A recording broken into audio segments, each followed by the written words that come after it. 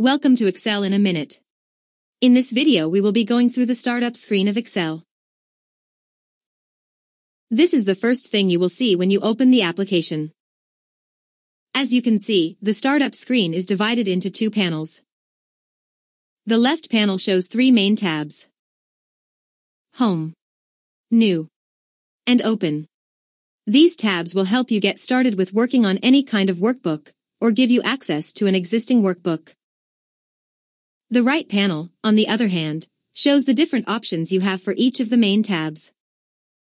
Let's get to know these tabs, starting with Home. There are several things you can do from this tab. You can open a blank workbook, open a basic tutorial, choose a template, and open an existing workbook. The Home tab is basically an overview of the three main tabs. Let's proceed to the New tab. This tab is all about what you can do with an Excel workbook. Aside from opening a blank workbook, Excel also has ready-to-use templates that you can access from this tab. To do that, type in keywords on the search box. You can also use the suggested searches Excel has provided. The next tab is the Open tab.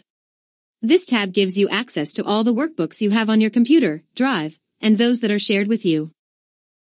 You can open any of those workbooks from here. Lastly, on the lower part of the left panel are three tabs: Account, Feedback, and Options. The Account tab gives you access to your Microsoft account. The Feedback tab is where you can rate your Excel user experience, and finally, the Options tab is where you can customize your Excel application based on your preference. There you have it. You can now easily find your way around the Excel startup screen. Thank you for your time. We hope you enjoyed this video.